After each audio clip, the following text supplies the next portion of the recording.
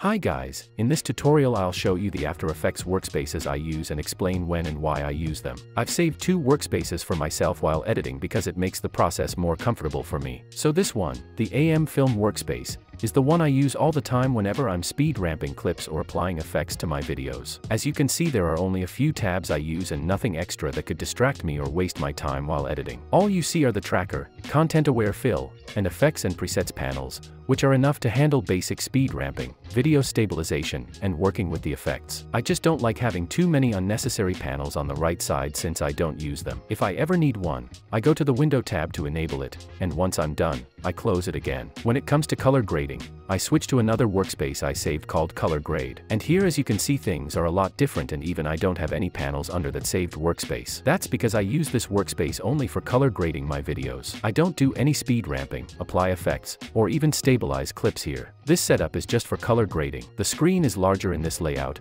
which makes it easier for me to see the video in more detail and color grade more accurately. On the very left side, I only have the Effect Controls panel open, which I use to adjust the Lumetri color effect and color grade my videos. In case you want to save a custom layout, let me show you how to do it. On my main workspace, I'll close all the panels just to show you how to save it as a new workspace.